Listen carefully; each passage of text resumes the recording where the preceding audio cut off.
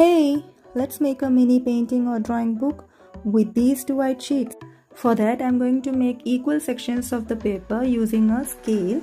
You can either use a scale or fold the paper into equal sections like this and then cut it.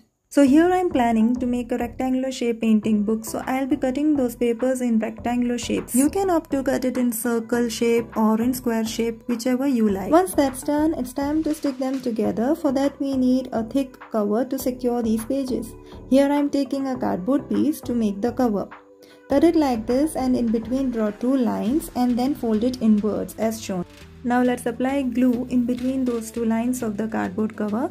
And then we will stick all our papers together. Also, don't forget to wipe off the extra glue from the cover.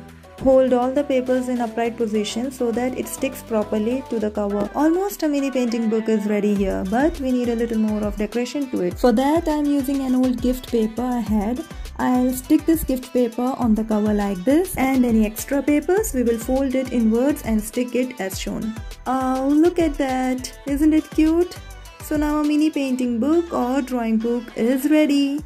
We can take it wherever, whenever we want and do our drawings and paintings in it. I always wanted a mini painting book, so here it is. Isn't it super cute? Do let me know your opinions in the comments below. Also, please do like and subscribe my channel. Bye.